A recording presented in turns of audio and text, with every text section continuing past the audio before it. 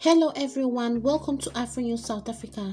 If this is your first time of stopping by, you are highly welcome. Please kindly subscribe to our channel and share our videos. Hit on the notification bell so that you will be notified each time we upload a new video. Thank you all. Some people take this political battle very personal while others take it as a game. Some of you are on the opposition parties. You are the enemy and they can't even wish you a happiest birthday.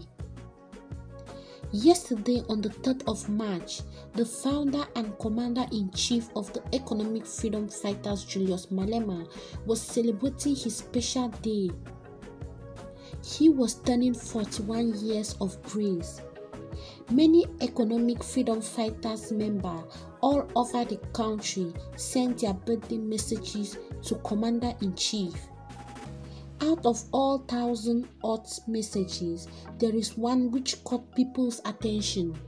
The African National Congress veteran also fell among people who wished the former African National Congress member who got expelled after his behavior. The African National Congress National Executive Council member Tony Yengeni made the day of Julius Malema so special when he sent him special birthday wishes message. Even the economic freedom fighters shared the video message on their account so that everyone can see what Tony said to Malema. Another news. South Africans are accusing Ramaphosa of being racist towards his own people and caring about white people only.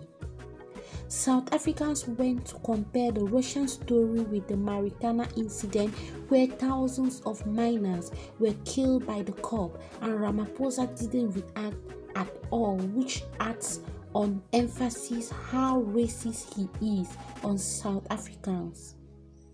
Serious ANC demands justice for Europeans and not black South Africans who died at Marikana massacre and Phoenix massacre. South Africa belongs to the US and other white leaders. Ramaphosa doesn't care about South Africans.